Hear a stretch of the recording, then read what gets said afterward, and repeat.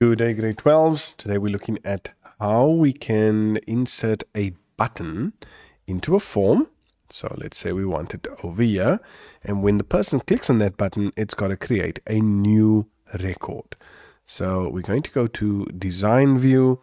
We're going to make sure where we want the button. So let's say we want it in the details section.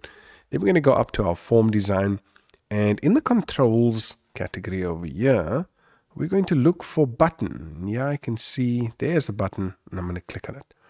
Now you'll see the difference in your mouse pointer. Obviously you can see there, and we're going to draw where we want the button. And now we're going to get a command button wizard.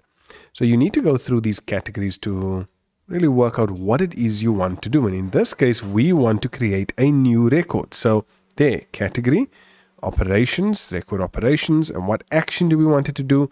Add a new record, delete a new record, or delete a record. Well, we just want it to add a new record. So we're going to click next, and they ask, do you want a picture or text? Let's just leave it as text, but you can go with a picture. You can then browse for a particular picture if you want to, and then I'm going to say next.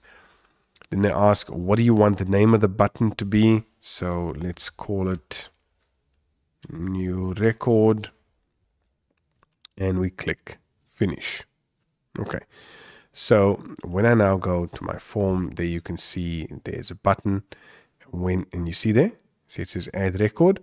So when I click on it, there it creates a new record. And this, guys, this is how we are then able to insert a button that creates a new record.